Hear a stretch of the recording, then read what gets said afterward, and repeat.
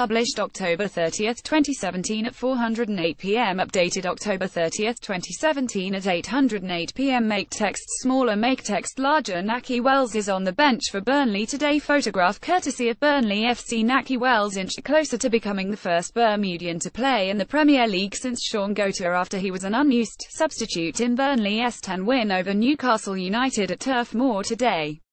Hendrick scored Burnley's winner in the 74th minute, after getting onto the end of Johann Berg Gudmundsson's cross and firing home from close range. Sean Dyche's side moved up to 7th in the Premier League standings, level on points with 6th-placed Liverpool.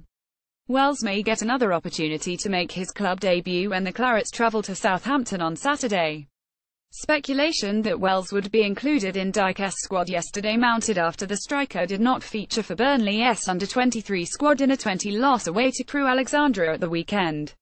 He made 3 appearances for Burnley Under23s in the Professional Development League, including 2 against Sheffield United, before being drafted into the club's first team.